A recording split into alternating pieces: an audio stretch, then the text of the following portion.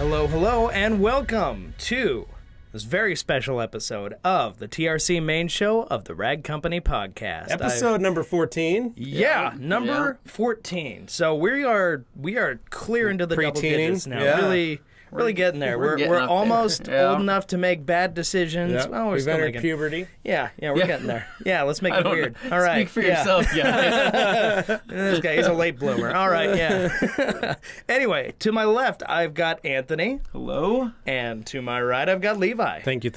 And why don't we get right into it? Levi, you had quite an adventure. It was fun.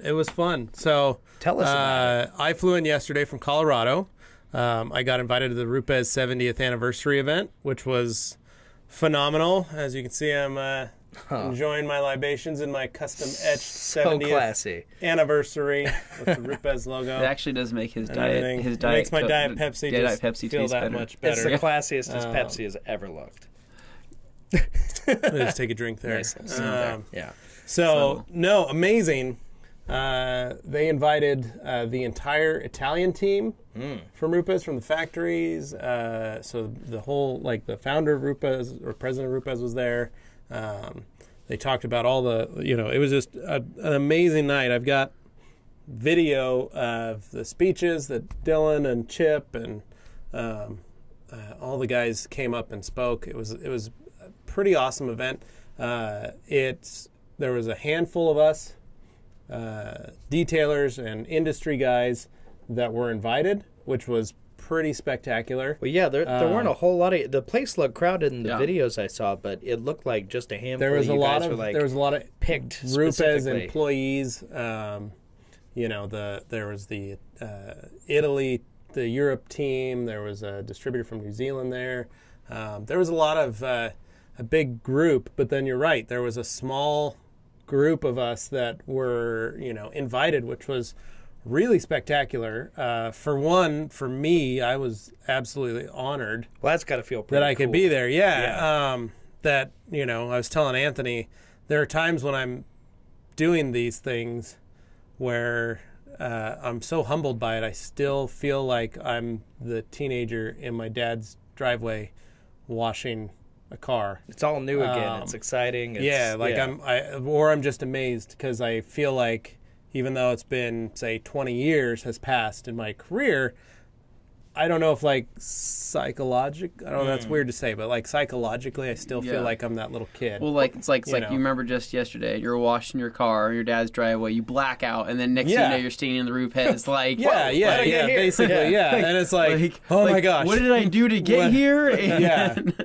Or part of me goes, 5 years ago I was managing a shop that I was sweating, I was hot. And it was just like the Rennie Doyle thing when we were at the Air Force One. I'd followed it for years, and now I was there. And, I was the first person in Idaho to buy a RUPES polisher. And that's not the reason I was invited. But I'm sure it didn't hurt them. Yeah, I'm sure it helped with the choosing. I was one of the first, I was the first. I have the first polisher in the state of Idaho.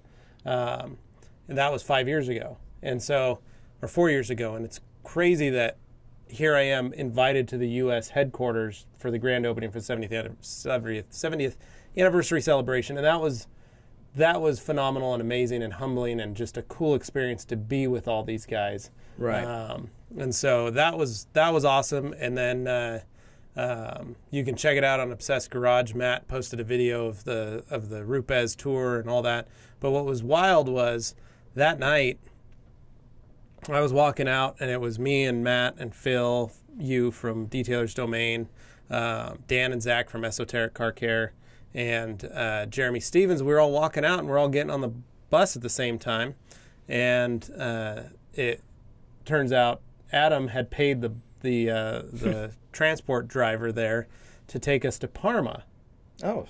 Which was a restaurant, Italian restaurant. Very nice. I didn't know. The other guys knew because they went on the tour. I didn't go on the tour with them for the Adams thing. I hung out and, hobnobbed with everybody and was talking to them. And so then they came back and said, oh, yeah, we're going to dinner with Adam. I was like, oh, okay.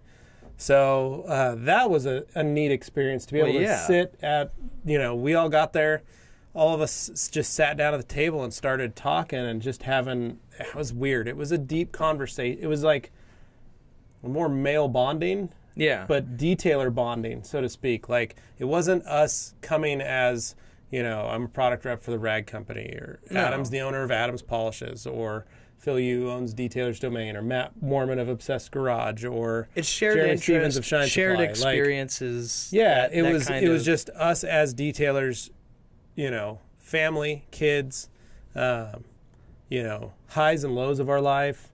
Yep. That was a really neat experience, because I got to learn a lot about the guys sitting next to me, and they got to learn about me, and it's one of those like once in a lifetime moments that like I'll never have those guys in a room again. We might actually get them all in and actually do a podcast with them. Yeah, they actually seem pretty interested. So. I kept bringing out the podcast recorder and going like, we could do this at dinner right now. But you don't want to kill the mood. It got a little deep. And then when we were doing dessert, I was like, we can fire this baby up and we can record this for all of us if we want. By that point, they're like, well, you guys took a walk down Real Street, basically. But that's okay. And that's great. There are certainly podcasts for that, but once again, it's one of those cases of like, right time, right place. Sometimes you just enjoy the moment, live in it. You don't have to like broadcast your life, the whole Instagram. And it was, that was, I felt myself sitting there, and I know Matt was freaking out. Like he was really getting a kick out of it. Like, he was like a kid in a candy store. Yeah, like he was really excited about this whole setup, and I kept thinking to myself, I need to tell my dad. Like, I need to call my dad and tell him what I'm doing. Like, because my dad. I'm not saying my dad's my biggest fan, but he's a pretty big fan of mine. He's a good supporter. And he's always pushed me to do these kinds of things. And so it was neat to, I talked to him yesterday and called him, and he wanted to know how everything was going and all that. Yeah. And I was like, you're never going to believe what I did last night. And he was just like, wow, awesome, oh my gosh. So you never know where life's going to take you. It was really cool. The place is gorgeous, the Bigfoot Training Center. It looked huge. I think I heard massive. It's beautiful. Dylan said something like just under 40,000 square feet or so. Yeah, it's it's unbelievable. Under one roof. All under one roof, and they're already worried they're going to grow out of it. Like once they move in. So they've already started talking about plans for the second. Well, it looks like they have enough employees to fill like 2 of those buildings. They have so many people there. It's really, really cool. So that was that place is just state of the art, beautiful, amazing. It's going to be unbelievable when it's done. Yeah. The town is gorgeous. The area is beautiful. Did you? So I've never actually been to Colorado, and I haven't either. At all? Explore. I've never been there. Oh, it's awesome. So how did you, in comparison to Boise? I mean, how did you like kind of the feel of the town? Being similarities. So where it's at, it's very hilly, but it's very open. So it's more like. Where we are, it's more like Eagle, Kuna. Okay. So there's some elevation changes, but it's hills. It's hills and stuff, and then there are mountains around, so it's very but they're not similar. Like right there. Yeah, it's very similar, but again, super close. We have super close access to the Owyhees, to the we can get up towards the back foothills here. We can get into the. Beauty of the Pacific Galena and all that. Folks. Yeah. So it's, you're basically 20, 30 minutes away from any mountain in that area, which is the same. And then this town was about 30 miles outside of Denver. Okay. But Sunday morning I went to church. I took a Uber or Lyft to church and went and found this like cool little ward, and it was like small and the neighborhood was really pretty, and it was sitting on a golf course. And I was like, I came out afterwards, and I waiting for my lift, and I was like, this is a nice little town. This is all right. Yeah, and we went to dinner. Yeah. Matt and I flew together from Vegas. Yeah, that was so funny when you said you're like, I'm at the airport, and I guess Matt and I are going to be hanging out this whole time. Yeah, so Matt, I found him when I came out of the bathroom, and so we went and had lunch together because we had like 4 hours to kill. So we. Had lunch and then just kind of hung out. Our buddy Hector he was flying back to Tampa, and so he hung out with us, and so 3 of us just sat and talked, which was good. Matt edited some videos and worked on that while Hector and I were just BSing, and People it was crank good. that stuff out so fast now. Yeah, and then we got on the plane, and Matt was in the boarding group before me. He was in the A group. I was in the C group, and I was like, "Oh, I hope there's a seat for me." And he started laughing and said he'd try and save me one. And there was. He was like, "I got you a seat." So nice. So we flew together, got to Denver, and then Matt had gotten a rental. I was just going to take a Lyft, but we got a rental, and we headed to dinner with Dan and Zach from Esoteric, and we went to a little pizza joint that Dylan had recommended in this little town in Louisville, Colorado. Again, gorgeous. Oh my gosh. I was like, I could move here. This is like, and I called my wife and told her, and she was like, anytime you're ready to move to Colorado, let's go. So RUPES, if you're listening, no, I'm just kidding. Hey. But no, but it was just a quaint, cool town. We ate some good pizza, and then we went next door, and there was an ice cream store, like an ice cream shop. No wonder he wants to go there. I'm all about it. And so we had some ice cream. I had this oatmeal cookie ice cream that was insane. Sounds good. And then the four of us all drove back to the hotel, and then the Esoteric guys were going to play a prank on Matt. Oh, no. But it got me instead. So I walk up to the counter to check in. They're standing there, and the girl starts telling me she doesn't know where my reservation is. Is it under your name? I'm like, well, it's either under my name or Rag Company. Maybe it's under Leviticus instead of Levi. She's like, I can't find it. I'm like, it's 10 o'clock. Like, what do I got to do? So I'm texting Dylan, like, where's my, I don't have a because she's like, what's your confirmation number? I'm like, I don't have a confirmation number. It's supposed to be under my name. And Dylan's like, it should be under your name. That's weird. And then Dan and Zach are over there trying not to laugh. Oh, man. And then finally, you hard. and then the girl goes, I'm kidding, I have it right here. Like, they told me to do this. And they were like, how much are they paying They were like, we were going to try and get Matt. I'm sorry it backfired on reaction, you. I can only imagine what that would have been like. That would have been awesome. So I was like, don't do that to that guy, maybe it's good that they did it. Yeah, but they were, so it was funny. But then we got our rooms, and they put us all up at the Omni Interlaken, which was a gorgeous hotel. I mean, just beautiful hotel. And it was kind of neat wandering around that night, just seeing some of the people that were still up. I ran into Jose Fernandez. Oh, yeah. And his daughter were there. And then the next morning saw Thomas Zahn, the painter, and just ran into a bunch of people. It was fun, just kind of hanging out. And, I basically had nothing to do Sunday morning. We got in Saturday night. Nothing to do Sunday morning. So I went to church, came back, and then I just chilled out in the hotel for most of the day, and then afternoon came back down, and Phil was sitting downstairs from Detailer's Domain, so what a cool stopped guy, down, right? Hey, stopped Phil, in. And, if you're listening, we think you're cool, man. Yeah, we like you. Cool. So it was good. So we just hung out, and then Phil and I rode to the show together, because they had a bunch of transport buses with big RUPES logos on them. And then just met everybody, and it was really great. Larry Casilla was there. Chris West of Solution Finish was wandering around. Hard to miss that beer. There was a handful of detailers, Tony Kiger, Man Long, Kevin Awalt was there. It's like the Rogues Gallery. Yeah, Kevin Davis and his wife Michelle were there. The boys from Lux Detail were there out of Utah. Lux Auto Spa. Yeah, Lux is some. They were out there.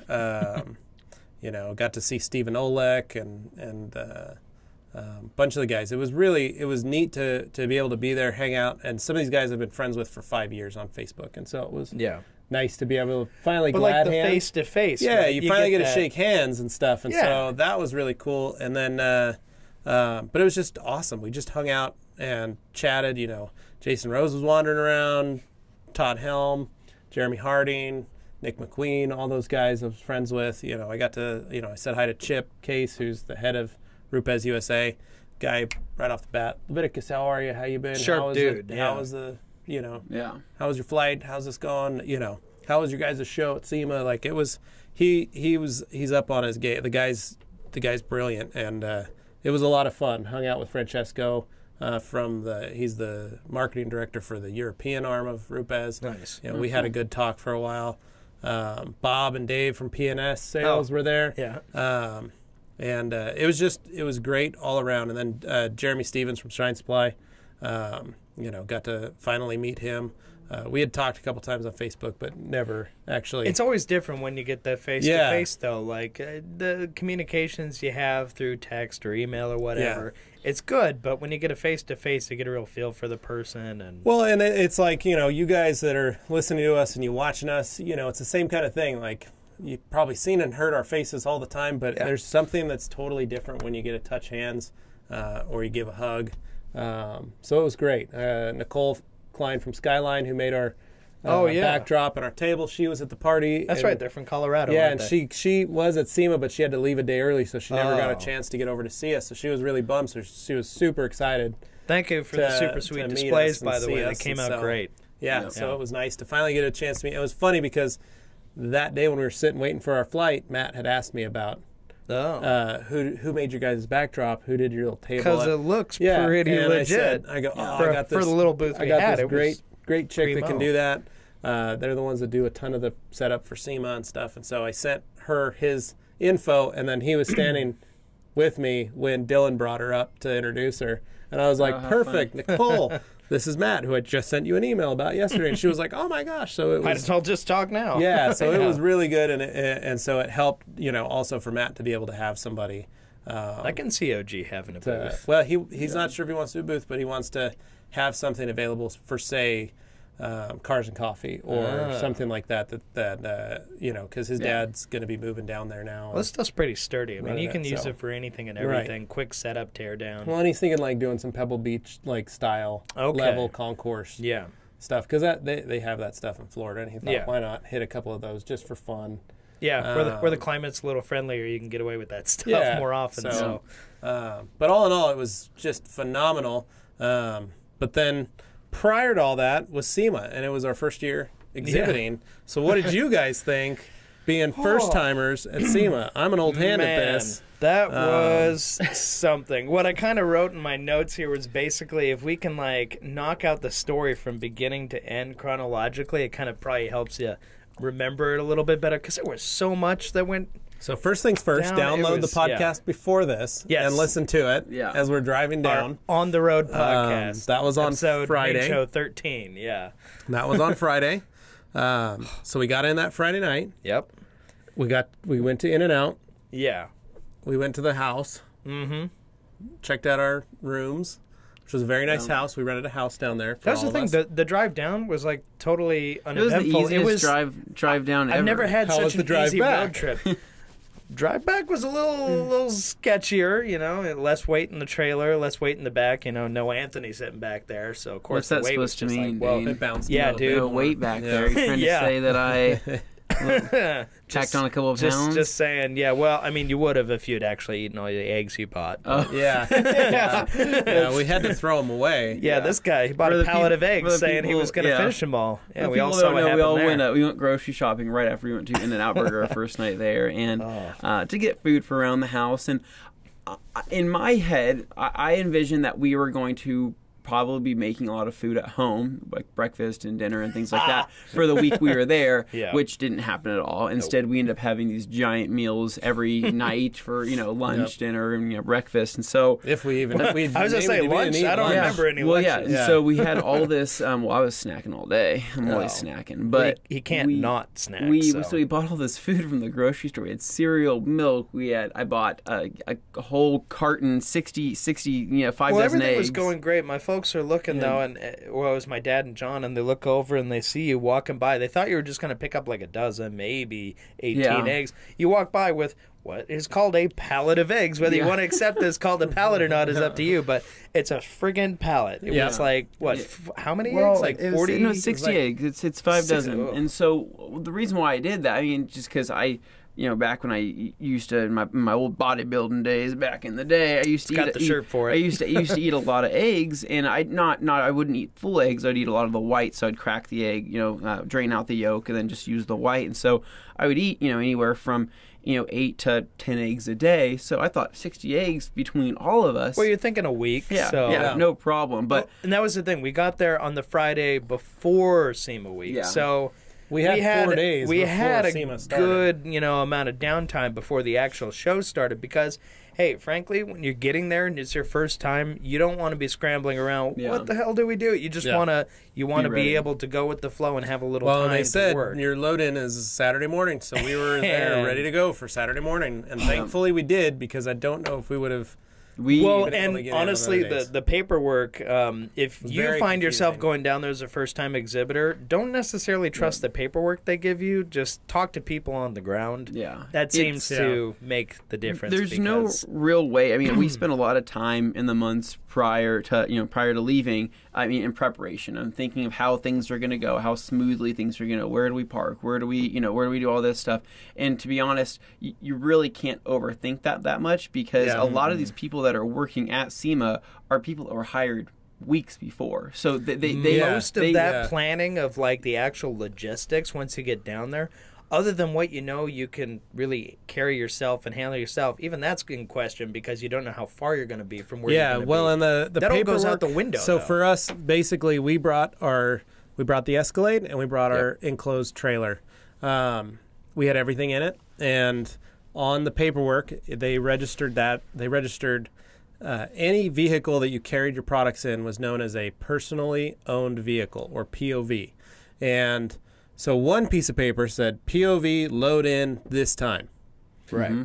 And it said, including trailers pulled behind cars. Yeah. Then the next paperwork that they sent us said, any trailer that is pulled behind a car is not a POV and goes to the marshalling yard to come in with the rest of the semis. And where's the marshalling yard again? And the marshalling yard was 30 minutes away from SEMA.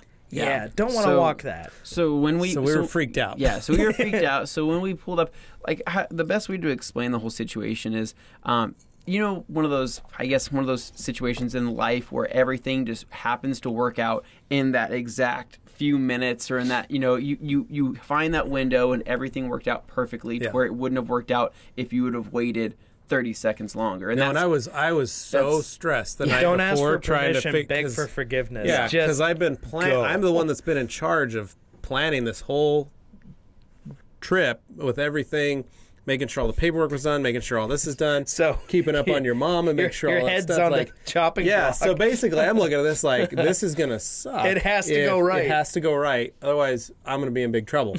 And so I was the one sweating. And then I sat down with John and Jeff that night and said, all right, here's our options.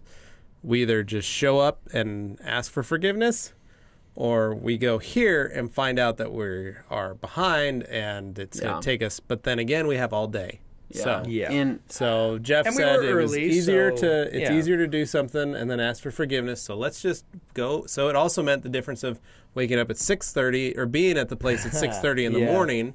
Yeah. For 5 of us to get up and be ready by 6 a.m. Yeah. Or it meant us being at the location at 8 a.m.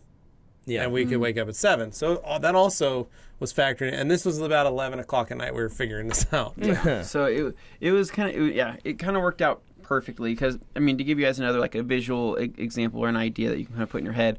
So where we parked and unloaded, we were about, I'd probably say 100 yards from our booth, realistically about a football field's length, that we were able to park, open up our trailer, and actually hand carry, I would say, literally everything. I'd say about 95% of our booth. Now, in comparison to that, if we wouldn't have been there and we would have missed our window of opportunity, we would have been about a mile away from our booth, where we would have either still had to hand carry, or no way we were going to carry all that stuff by hand without just it was lucky. So what we did was we just pulled up, asked if we could pull in because we had to be in the bronze lot.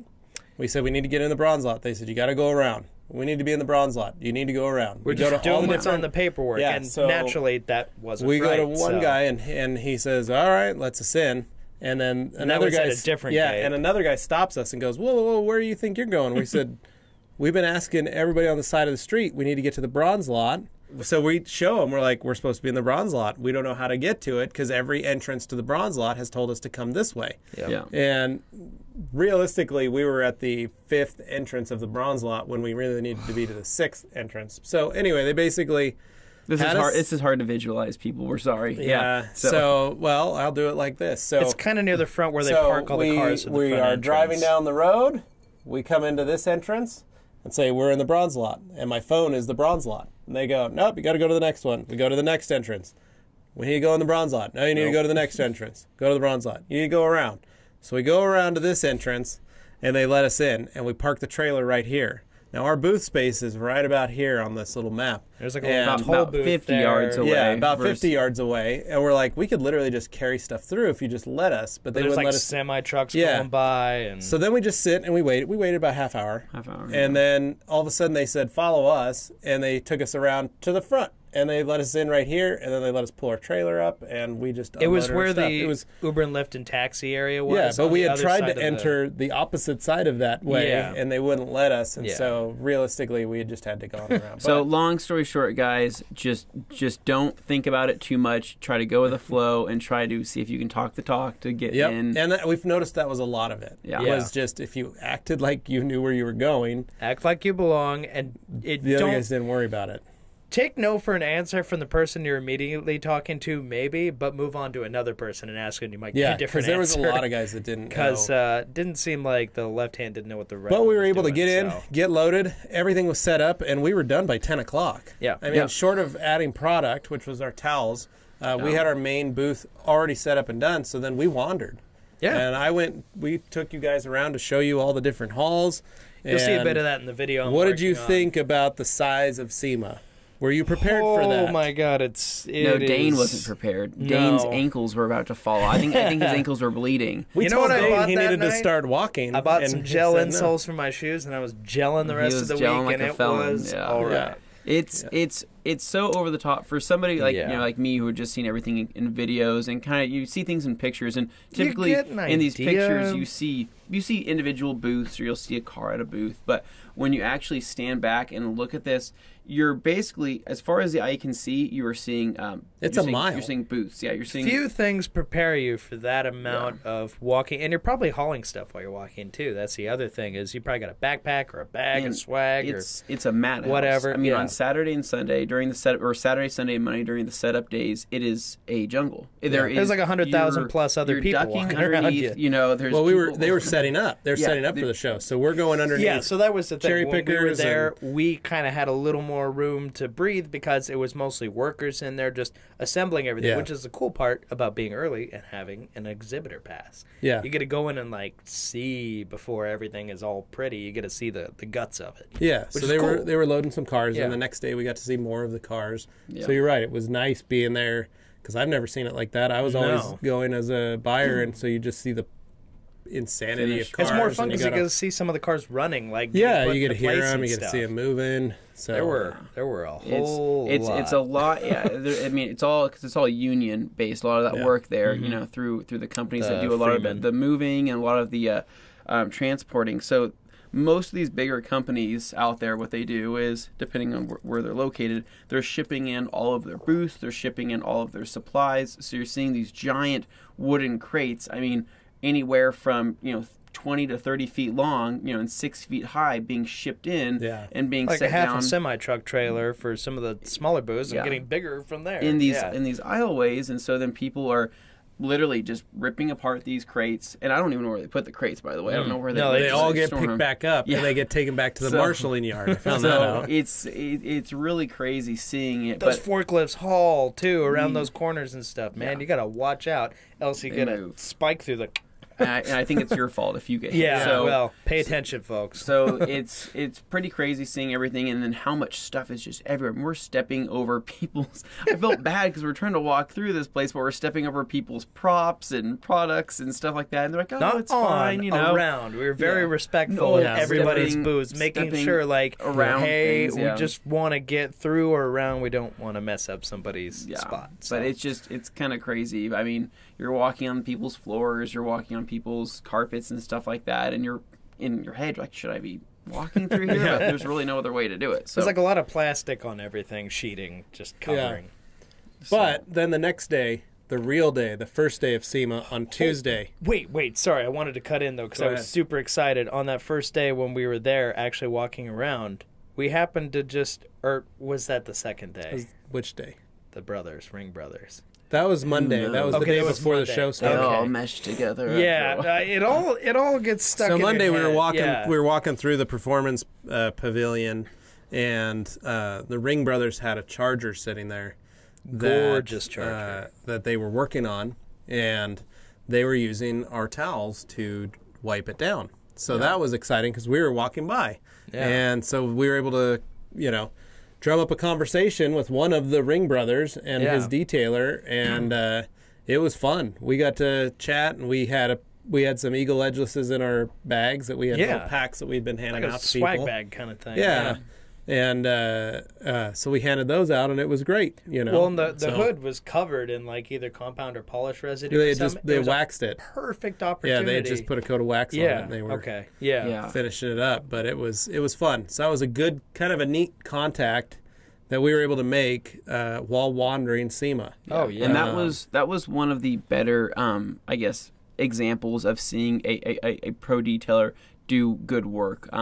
I just want to go into this a little bit, but walking around SEMA, there was some scary stuff. You're going to see a lot of things that are going to make a detailer cringe.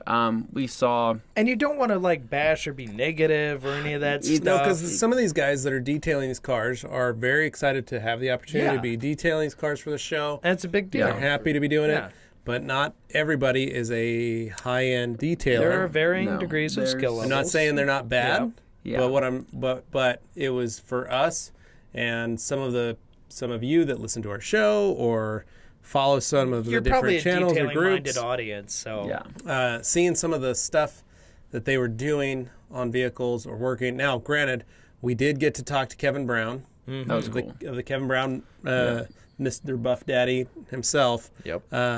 We got to see him in the Ford booth, and he was working with the Meguiars team in the Ford booth working on cars. Yeah, and he was asking questions too. But they were saying, we're just quick, one step and wax, and that's it on these cars. So it's not perfect, but they were using the right methods, right products, all that kind of stuff. But you can trust he knows what he's doing. But we were watching guys on what do you think? What was that Ferrari? That old Ferrari? I can't remember. Like a 260. It was like a 250. It was like a Ferris bueller. Crawling on their hands and knees with their towels in their hands. On the ground, on the carpet, picking up every single thing in the world, and then taking that straight to the front of these cars. Video.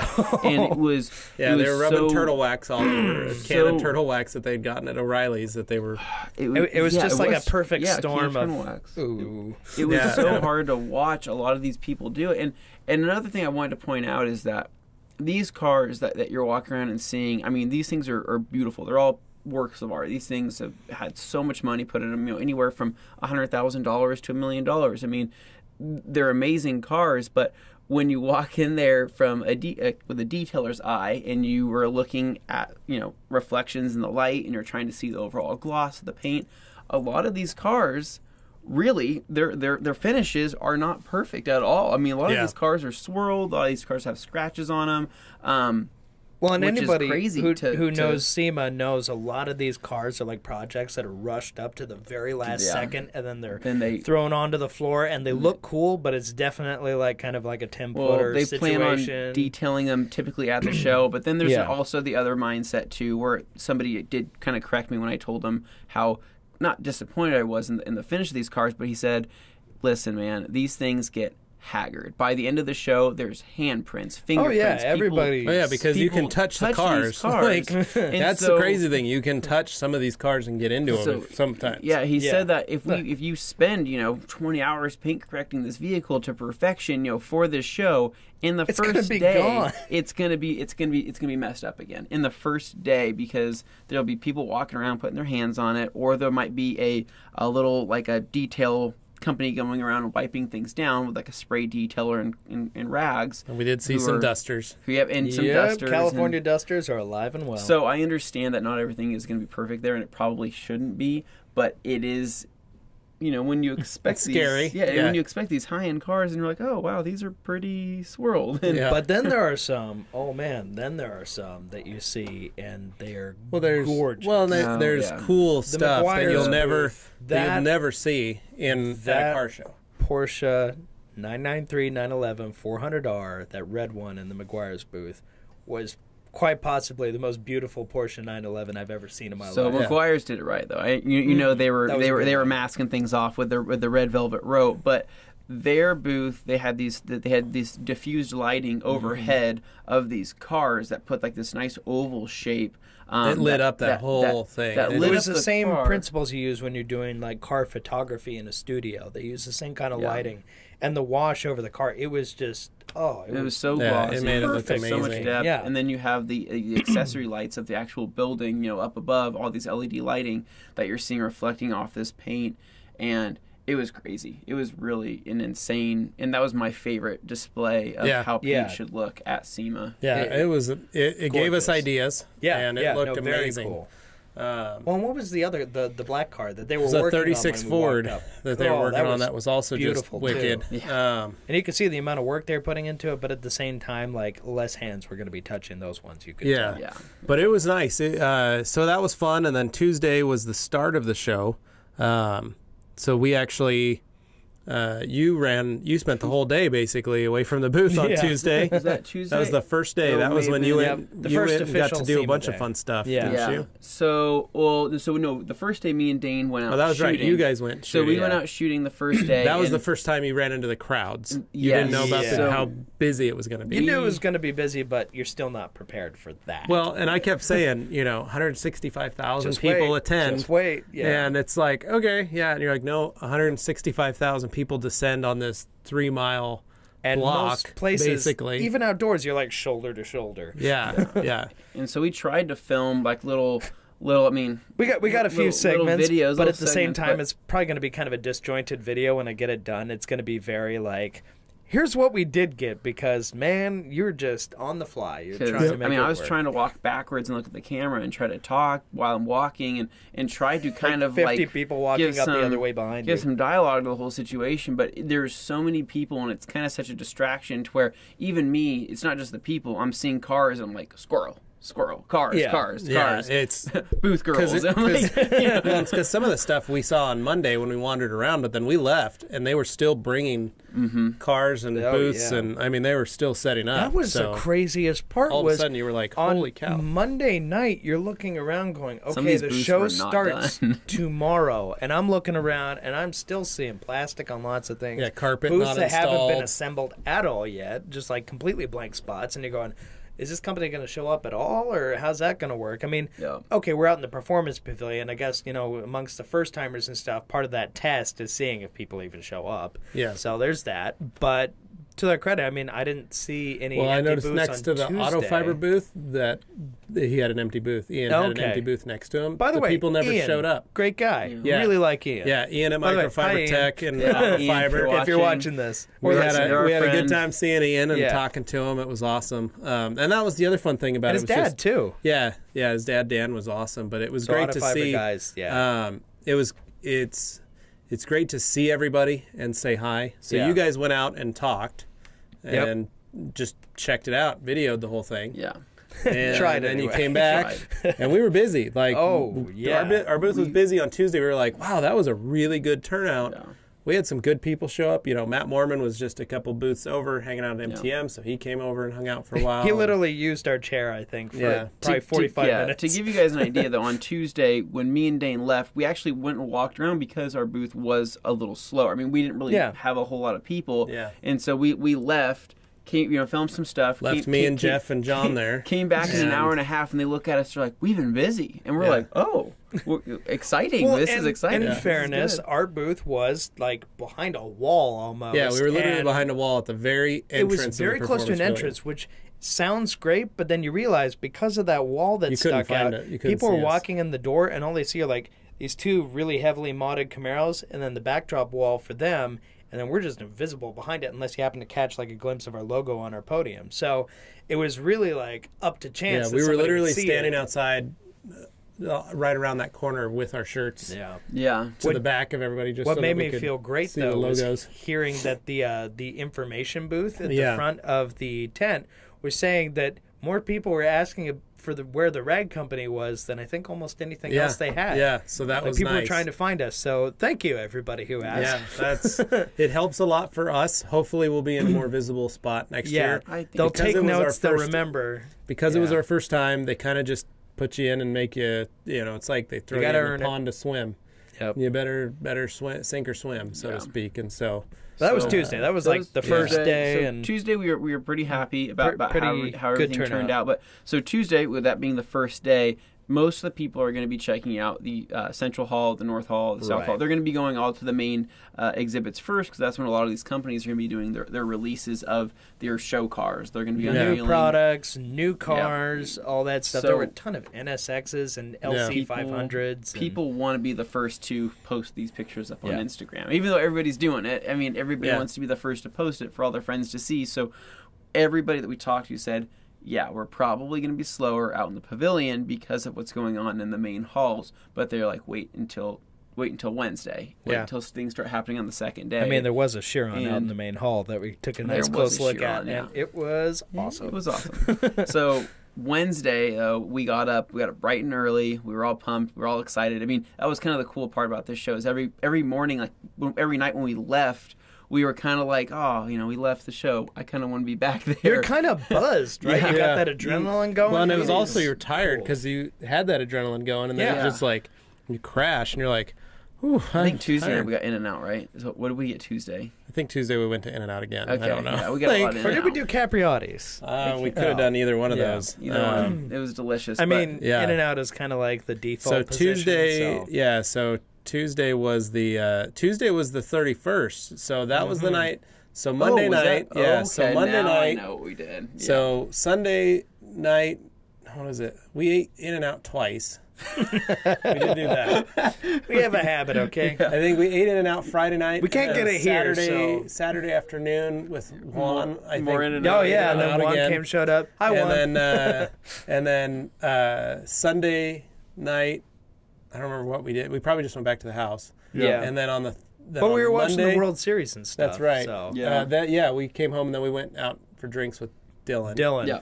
And then always a good time, Dylan. And then and Beer Park is pretty cool. Yeah, so. that was rad. And then Monday night was Capriotti's. Yep. Okay. Delicious sandwich. And that's when we had Rod and Jody stop by and hung out at the house with us. Yeah. Okay. Gotcha. From RoadFS. So they came and hung out and just chilled at the house with us. Oh, Halloween now. And then Tuesday was Halloween.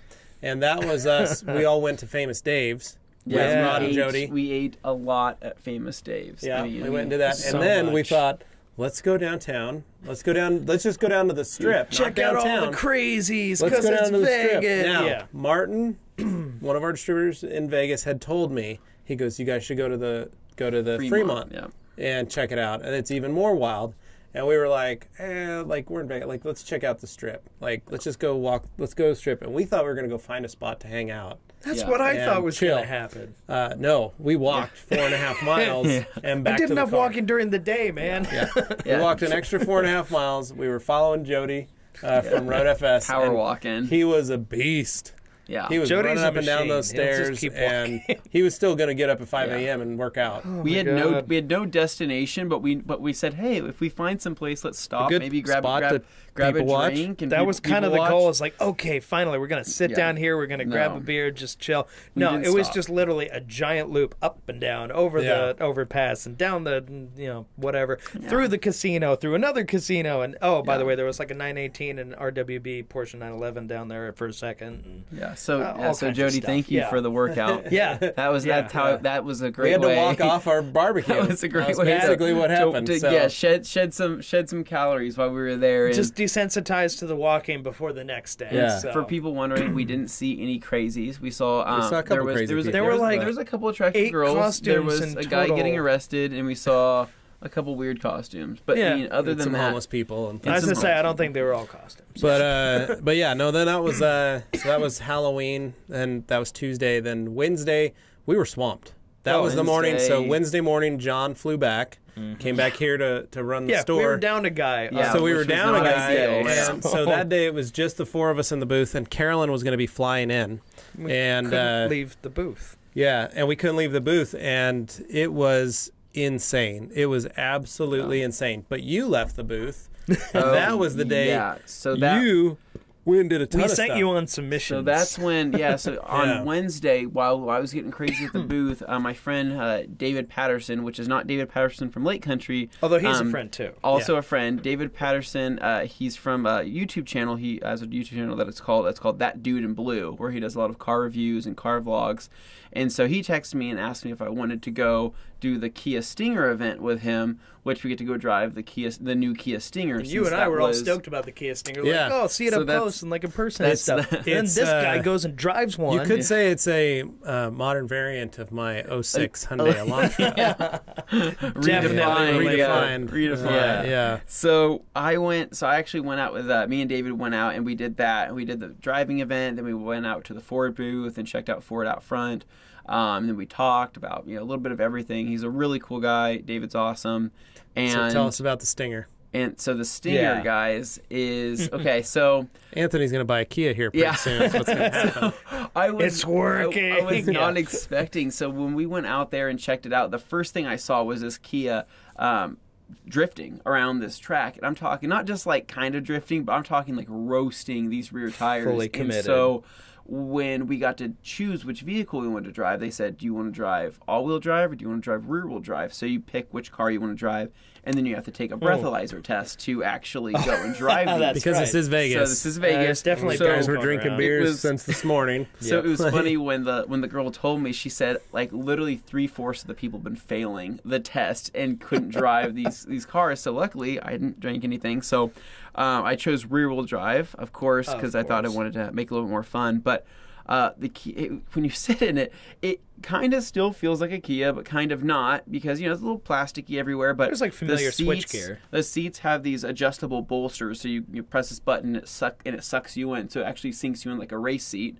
And then you have the Brembo brakes. You have it's a V6 turbo, right? I think is what it was. V6. So they basically pull you up on this line and say, all right, you're gonna floor it, give it all it's literally got. Said floor it to the floor. No elegance, no grace, just bam. Slam on the brakes, lock it up. So I'm like, oh, okay, sounds good. So floor it. This thing puts me back in my seat. Pretty impressive, acceleration. I'm going to be playing this footage while he's talking right now on the video on YouTube, just so you know. And then I slammed on the brakes, so these big old Brembo brakes that this car has, and it stops on a dime. And it's funny because then you go around this kind of little twisty track to where he's like, okay, feel free to, go and, get on a little bit, stay around, this mile-an-hour range. And I was more nervous about doing that because you actually have to sign a paper that says you break it, you buy it type of thing. So I wasn't wanting to send this car into a concrete wall. So I was a little careful, but... Well, the course they had was interesting. Like you say, don't want to run into a concrete wall. It was some pretty tight sections, walls, man. It was all barriers. So anyway, we finished that for the day. The Kia Stinger was awesome. By the time I came back to the booth, they look at me and they're like, Anthony, we're so glad you're here. It was insane. It was nuts. Like they're all losing their voices. I'm like, what did I miss out on? Yeah, we had so many people come to the booth. Yeah. It was crazy. And you again, get such a contact high from how many people are coming by and like positive and they want to talk. Well, and it wasn't just, I was worried that we'd only have fans. Sure. Show up. Not that there's anything wrong with fans. Yeah. Fans are great, but you're also there to make new connections and get new buyers and expand our world dominance in microfiber. Well, like some other companies were saying, they were getting just tons of fans. Yeah, they literally just have fans and nobody else. And so we were kind of like, but we literally got everybody that was interested in doing business with us came and found us. That was what was so crazy. They were dedicated, and they really went to find us, and they found us. Yeah, so that was really cool. Then we all piled in the car, and we had to go pick up Mama Hennon at the airport. Oh my! Okay, now, Vegas Airport. You kind of need to get your together. Terminal 1 was. So she was in terminal. She was in terminal 1, and we were going around terminal 3 because we didn't know which terminal she was in. We just went to passenger pickup. I just want to say, if there's like an American equivalent to the Bermuda Triangle, it's the Las Vegas airport. 45 minutes later, we picked her up. Yeah.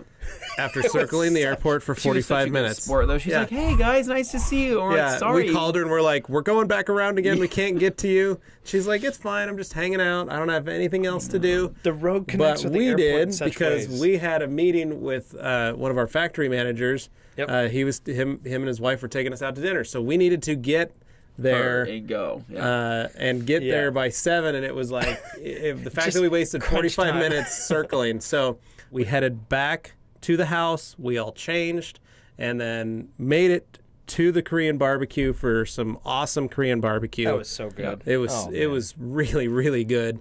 And I liked at one point I looked at you and said, "I think I'm full." Oh yeah. And you were like, "I'm not." Yeah. And you kept going, and not even like 3 minutes later, Anthony looks at me and is like, "Okay, I'm starting to get full now." Yeah. I've never heard that from this guy ever. He's a bottomless pit, but it was awesome. It's just strips of he just kept putting beef on our plates and just so good. I mean, it was It was unbelievable. It was a ton of food. It was really good. Mm-hmm. I really like the soup. There was like the soup that was like good. I'm weird. I'm Portuguese, so I like weird, exotic, fish foods. And so there was some shellfish. It was octopus. There was an octopus in there, which freaked me out. I was like, I loved it. The soup was really good, and I was just eating the tofu in the soup, and then all of a sudden I was like, "What is that? A root?" And I was like, "Oh my gosh, that's a little squid, like a little octopus." And I was like, "Yeah, it's delicious." I'm gonna leave him there, but I'm gonna have more of this sauce. I'm like, I'll take that, Leo. It's okay to be picky. But so we did that. I mean, after that, we went back home. I mean, we were full. We had a really long day on Wednesday. We were tired and we were ready for bed. And so, which brought us into our next morning, which was Thursday. And it was Mama Hen's first time. Yeah, we had to give her the rundown because we said, "Hey, it might get a little crazy," and so she's like, "Okay." Yeah, having her, I don't think she knew what was coming. So having her there Thursday morning helped because then that allowed Dane and I to do our thing, and we went and ran. We basically tried to do what I did with Anthony on that other day, but we hustled in the morning. It a little further because we went earlier. So, but we were able to make it over to the North Hall. I was able to say hi to everybody. We were able to touch base with some folks. We met some cool people. It was great. We got to, we swung by Optimum. We swung by P&S. We swung by CarPro and Microfiber Madness. Yeah. We were able to hit Flex. We were able to hit Buff and Shine. We saw David from Lake Country wandering around. We were able to get to Gyeon, and we were able to say hi to Mr. Todd Cooperrider. When we were there in the jam booth, they were there, and it was like, "Oh, hello, I know you." Yeah, and then it was really cool to hear that they watch our videos too. So that was thank awesome. You guys, so Dan and Todd, and then you. Zach, I got to meet at the RUPES thing. So that was awesome. Those guys are great guys from Esoteric. And then I dig their whole aesthetic. Yes, and then cool. We headed into the Westgate. Mm-hmm. And we went and we went to the RUPES booth too and got to say hi to everybody in the RUPES booth. Yeah. Took that was a huge booth. 2,500 square feet was the size of their booth. And it's a full house in there. Bigger than my house. They had a meeting room, so you could get meeting room, closet, storage space. They had it all. So and somehow they managed to actually fill it with stuff. Like it actually had stuff covering all the areas. So it was cool. And then we went up to the Westgate, which is where also first timers, but they try and basically kind of move you there first and then move you into the North Hall. So we got to the Westgate and we went to GTechniq booth and hung out with Kevin Awalt there and Eric Markowitz. Sorry, dude. It's okay. Names. Tearing it up. It happens. But, he's pretty good. I mean, Levi's the best that's going to remember names. So, I mean. Yeah. So, anyway, we got to see them, and then we actually saw Tomas of Microfiber Madness. Right, yeah. And I went up and said hi and introduced myself. Yeah. And, because that's what we're all about. We're not, Yeah, At the end of the day, we all sell towels. Yeah. So you read stuff online and you think it's all. Yeah. But it's okay. You can be cool. So. Yeah. And so we did that. I saw John Clevin from Metropolitan Detail right across from us. John's a good guy. He's got a great shop, so if you're in Seattle, you should check him out.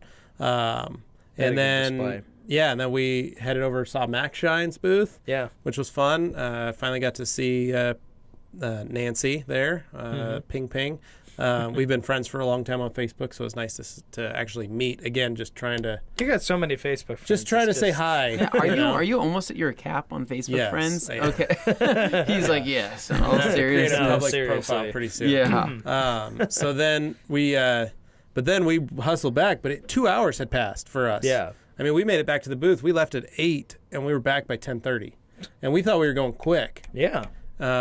So it was good. It was a good little jaunt, so to speak. But then when we got back to the booth, it was all hands on deck because we were swamped nonstop Thursday afternoon. You guys didn't go anywhere Thursday. I checked my steps. Like I didn't move. Not leave the booth. I don't think we moved. And yet somehow we're still really sore from walking. Yeah, it was more standing. Standing. But it was great. Tons of people came. It was awesome. Thursday night, that was Thursday. Then Thursday night, we met our team at TopGolf. That was fun. That was a lot of fun. Thank you to the whole team at TopGolf for setting us all up. TopGolf Las Vegas. That was a great experience. We had a blast. And we had a ton of people with so us, it was too. So it was us, and then we had Rag Company Europe with us. Yep. We had Rag Company Russia with us. Matt Mormon, who's a distributor of ours. Yep. We had David Patterson from And That David Guy in Patterson. Blue. Yeah. And David Patterson from Lake Country. We had Rod from RoadFS. And it was just a good... That was a blast. It was a good group. We all just kind of had fun, got to hit some balls. And that was fun. Yeah. And even if you can't golf, I will say the food. Anthony was the worst. food was like Anthony better was than awful. most. He was a horrible golfer. High-end restaurants. Yeah, and he could still hit the ball. So yeah. I'm interested in food. You're talking about hitting the. But it was fun because like you could eat, or you could hit a ball, or you could hang out and talk, or whatever. It was funny to watch those people behind us that kept taking pictures of David kept, and staring and at Matt. And, kind of bad. So that was kind of funny. What? And then, No, but it was good. I We had suppose a you good just night get there. used to it at a We all certain point, got but- out there. We got to hit some balls, and it was fun. It was. I mean, it was funny because Dennis, Rag Company Russia, he'd never gone golfing before. He told us he'd never gone golfing before. So the way he was holding the club is he had his arms crossed, and so he was asking. He's like, hey, how do you hit it, the right way? And we showed him, and then he started cranking them out there, and it was. It was a good time. Well, food. It's amazing what just like tiny bits of advice can do. Because like when I was about to swing, I'm thinking about it. I'm like, I don't think the last time I played golf was within the last decade. So I'm kind of concerned I'm not doing it. And then your buddy David, he comes over and he's like, okay, just make sure you don't take your eye off the ball. And it's like stuff where you're like, okay, it sounds like the kind of advice you get, but then you really do it and you follow it and you keep one arm stiff and the other one flexes, and then you actually do it, and you're like, holy cow, thanks, David, that actually worked. That really made a difference. So it's just the little stuff. Well, and it's such a fun place because it's, we had no agenda. No. We weren't, it wasn't a league or anything. It was just us you're just playing hanging for fun. out and playing. I mean, none of us even eating. had like our own pages, like or scorekeeping. Everybody was just hitting off of everybody's games, and it was nice. It was fun, and we just hit the carts out there a few times. Yeah. It was, but it was fun, and I really do like that place, and it's nice that they took care of us. We put in for it early, and just to my aunt who helped set that up. Thank you very much. I appreciate it. Hopefully we can continue that tradition. That's our goal. We were talking about it. Jeff and Carolyn really enjoyed that it's place. Gotta be a thing. They had fun. Jeff loves it. So we decided we're going to try and just make it a thing every year for SEMA right now. As we'll hit up TopGolf and do the same thing and do our own Rag Company. And for those of you watching or listening, if you're going there and it's not SEMA, it doesn't matter. Go visit TopGolf. The place is awesome. Just 33. Stop on there's by 33 locations in the U.S. If you haven't done it yet, try it. I want one in Boise. It's like so super bad. fun. Bowling meets putt-putt, except you're actually doing swings, meets skee ball. For some reason, I was thinking skee ball because of the layout of the course. But it's cool. It's so cool. Yeah. It's an awesome experience. So we did that Thursday night, and then Friday morning was our last day at SEMA. Yep. And it was just as busy. It was insane how swamped we were Friday. It felt even busier, and people said it was going to get slower, but for us anyway, it didn't. Friday got crazy. Around our booths, it was funny because when the people around us that are the vendors next to us and across from us, I was talking. I was trying to make friends with everybody because I kind of joked around. That's Anthony's whole deal. Yeah, we're the kids in the corner. Let's all be the weird friends. Oh, it's like we're all being punished and stuffed away in the corner where nobody can find us. So let's just all be friends. And no, it actually. I talked to everybody, and everybody was super cool. Everybody I met there that was an exhibitor or a vendor, nicest people I've met. So there was this company, Medallion GPS, and I talked to them. Those guys were actually really nice. And I asked them what their product was, and it was a super cool product that they had. And they asked us, well, what do we do? And I kind of explained that, we're microfiber manufacturer and distributor, and we sell towels. That's kind of what we do. And they were like, okay, like curious to see what kind of turnout we would get. And I did love the confused look on all the booths around his faces. When they're watching, it's just more and more people. I'm not trying to brag here. It was just you're watching, and they're like, what are they doing? Yeah. We aren't trying to figure out. We might as well it was almost like we had whistles and and we were and making noise and stuff. We weren't doing that, but it was like our booth was a party the whole time. Like we had so many people around our booth. It comes was back crazy. To social media and word of mouth. So the social media gets the initial people, and then word of mouth, those people tell other people who then try and come and find us, and next thing you know, it's just a we were swamped the whole time. It was funny to when we'd have each one of us would be engaged with people talking, and there were more people that we were trying to deal with, waiting to talk to, and seeing the look on the people across from us in their booth just sitting there eating their sandwiches. Yeah, and they and nobody showing up. I felt bad. I did feel bad, but they came up to me on Friday and they said, Are you guys like famous? Are you guys like towel famous? Like we don't understand why you guys have so many people. And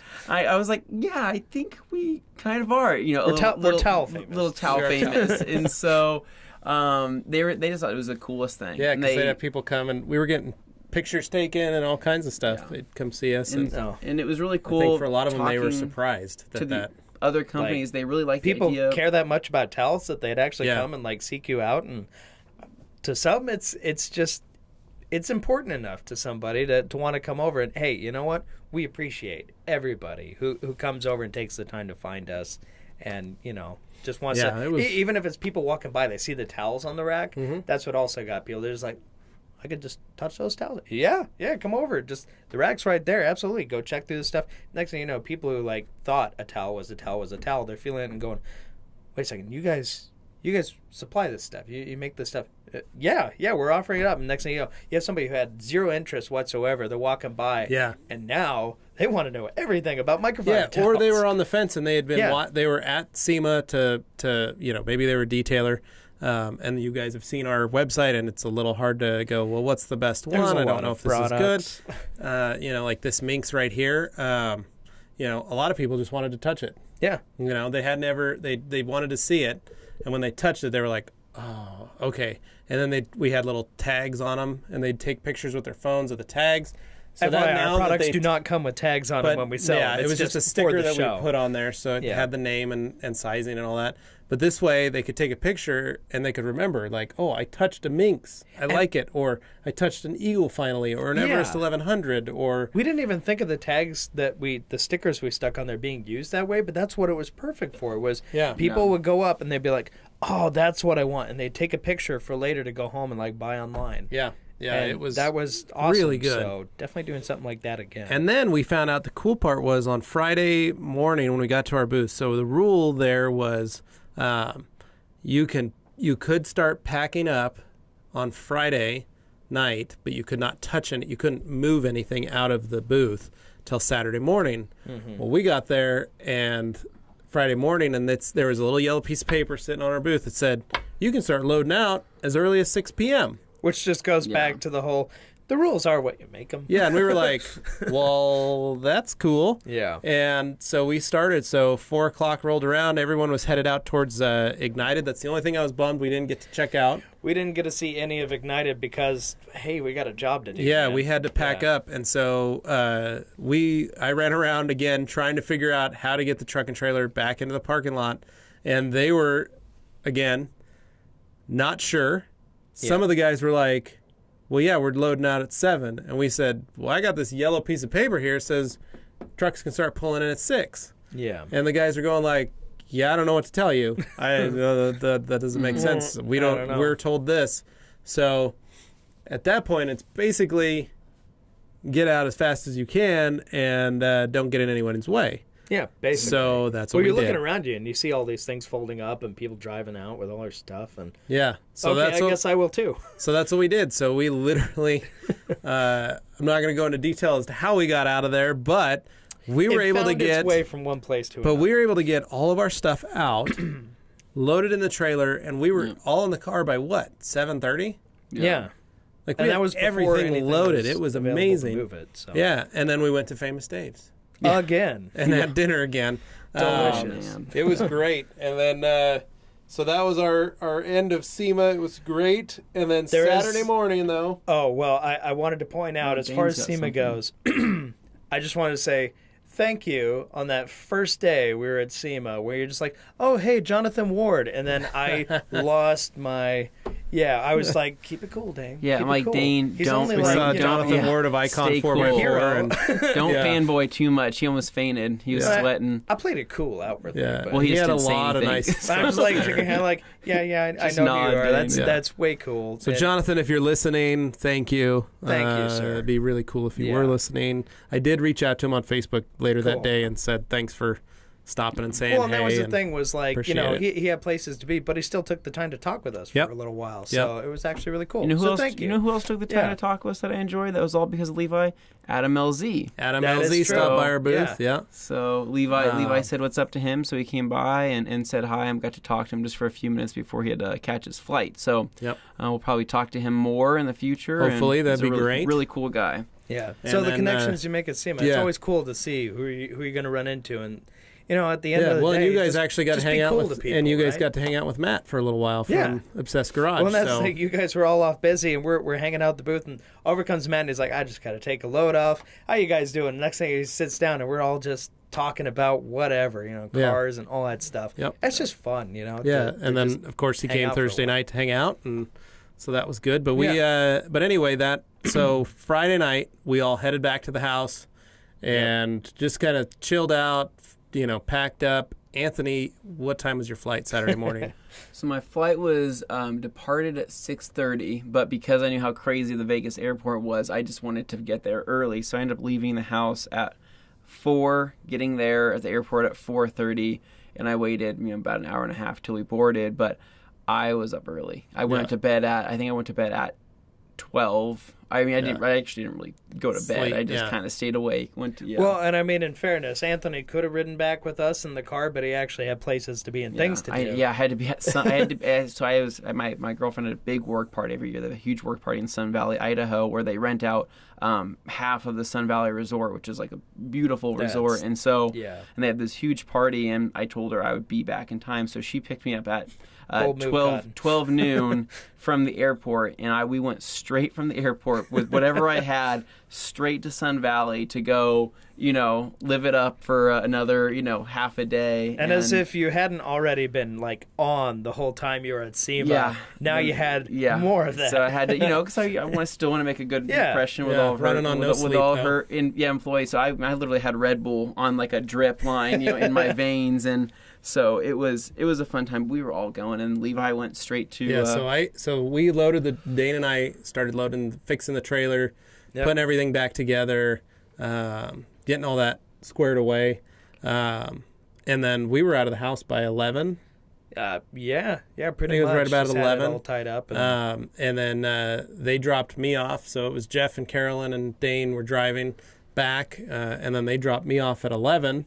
And that's when I ran into Matt. We went and got some food and then headed to Colorado. Ended up having a whole plane ride together. Yeah, so how was your drive, though, back home? The drive back was... It was a family trip. It was basically like being on a family road trip. I hadn't done one of those in a while, so that was kind of fun. Just chilling in the backseat. Those two were up there, and we were all just talking about the experience, about all the stuff, and all the ideas running through your head of oh man, now I know what we can do for this, and there's just so much new stuff that just gets injected into your brain, and you have all these great ideas based on stuff you saw, but also just okay, now we can introduce products that would do something like that. I mean, I can't get into specifics, obviously, but it's just it's really invigorating having a week like that, and then you don't really register all the stuff you've taken in until afterwards when you have a little time to decompress. Well, and you look at it, you think about like an 11-hour car ride. 11-hour car ride, just the three of you. Yeah. You're not at airport with a ton of people wandering around. I mean, you could still technically try and do that. No, but like the conversations can get real. But yeah, because you guys were trapped in a car for 11 hours.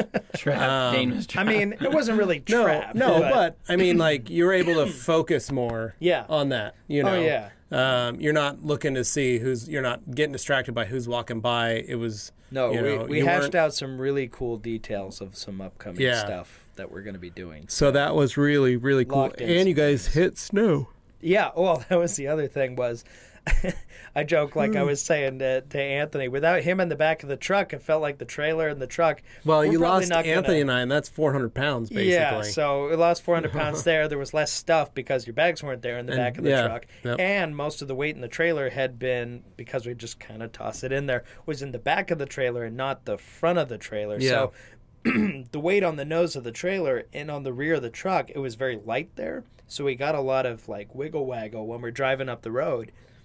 Yeah, and then I remember I felt it. It started to and it was a little like that on the drive there, but because we hadn't used the Escalade to actually tow. Yeah, so it was the first time for that. Before, and it's a short one. It's not a... And normally they use a Suburban. Because you're used to driving with a big, 3/4 ton Suburban, so it's the beast, the 8.1 liter Vortec, serious, hauling stuff. But the Escalade, it did its job. It was good, but at the same time, like, it got a little squirrely there, and I think we'll probably want to go a different route next time we go down there. Something a little different, but I don't see the Escalade going anywhere, though. Dane wants a Sprinter van. Dane wants a Sprinter van really bad. I don't think it's going to happen. Once you get into the Sprinter vans, it's hard to...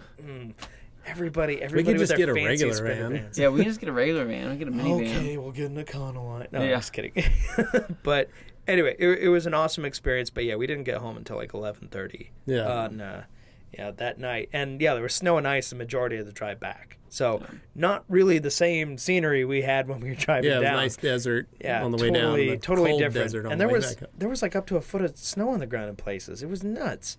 Like totally not what you expect, but yeah, it was an exciting ride back, and we drove a little slower because, squirrely trailer and all. But anyway. Still not bad to do 12 hours towing a trailer, going back and hitting snow, or 12 and a half hours. So for the three of you. So that was a good spot. But it was an incredible experience, and if we weren't planning on going back every year after this, I would say, once in a lifetime experience. But hey, we're going to do it again and again. Next year we're going to go bigger. And again. Yeah, I'm probably looking like 20 more years, 30 more years. I'm looking long term at this, and there's some seriously cool potential. Well, we're thinking next year, doing a bigger booth. Hopefully, if we can get in. We tried for a big booth this year. They gave us a small booth. It was kind of funny. We were playing the videos a lot, and we're like, there's our booth. And we point to it in the background of the video, like, it would be here, but stuff happens. So we're going with a bigger booth next year. Yep. We're going to try and go even bigger, in hopes that we can get our big booth. If not, we get a bigger booth. That's cool too. At the very least, let's be visible. And even if we get put back in that performance pavilion again, we're just going to move to the aisle. Performance pavilion. It was great. It's actually great. Like you get a lot of traffic through there, and even though we were kind of hidden, people still managed to find us. But to be visible in the performance pavilion, that would be. And you can also have conversations in there. That's another thing I want to point out, is that unlike the main halls where it's just so much noise, massive echo chamber, so many people in the pavilion, you can actually have a conversation. It was actually not bad, even with the tires squealing outside. It was quiet. We had the Continental Tire experience right outside. We kept thinking, we're like, man, it's going to suck because there's just going to be like noise. But no, it was fine. We were able to carry on conversations with everybody, and my ears didn't hurt or anything. Well, those F80 BMW M3s, they just sound a little quieter than the old E92s and stuff. So, bigger booth. Yeah. Possibly a car. We're going to bring the detox set down. Yeah. One thing we are going to try and do this year, though, is figure out a way to palletize the entire set. Yeah. If we can, we just ship that. Move everything by hand again next year, that would be awesome. Yeah, and we'll just ship it, and then either we will set it up or we will pay somebody to set it up for us, find a reasonable rate. When you consider the time and stuff it takes to set stuff like that up. Well, you think about the 5 of us. We had the 5 of us there, to, and our salaries too, that were taken away from here. Yeah. To be there to set that up, we could pay somebody that same amount to set it up, and then we wouldn't have to. We could still be working. Yeah. They could be. When you dive into the cost, it actually makes more sense, after a while. And you notice why other companies do that. Yeah. That way. Yeah. So, you go in, you save some money, but then as good of a turnout as we had this year, it behooves us to make sure that we do it right next year as well. And hopefully we can be in the North Hall one of these years. That would be awesome. That would be awesome. With everybody else. So make it good. But, that's about it, man. So that's the story, guys. Yeah, that's the epic Thank you to recap. everybody that came and saw us. Yes, seriously, that meant a lot. We really appreciate it when you guys, come say hi, come shake hands, come get pictures. Yeah. It means a lot Add because us as friends on Facebook. Yeah, or the whole cool. reason we do this is for you guys, and we're thankful that you listen and you download and you watch. Because I'm still amazed at the number of people who listen to this. Yeah, it's because so if you cool. don't, we can't do this. No. So it means a lot, and we are very grateful and humbled when you do come up and talk to us and are excited to see us, because it really does mean a lot. Never be afraid to ask a question. Yeah. Come up, say hi. So next show, Mobile Tech Expo in January in Orlando. We are going to be there. So do the same thing. Those of you that are going down there, come see us. Come say hi. Come shake our hands. We're going to have some fun. So It's going to be a good time. No, that's awesome. So I guess that pretty much does it then, huh, guys? Yeah. Well, as always, just wanted to say thank you so much for watching. If you're on YouTube or listening, if you're on any of the number of platforms we're on, from iTunes, Stitcher, TuneIn Radio, any of that stuff, shoutengine.com is where they're all based. So if you'd like to download it, go there. Just search the Rad Company Podcast. And anyway, guys, I guess we're saying farewell till next week. A lot of fun. See you guys. Have fun. All right. Thanks. Have a good one.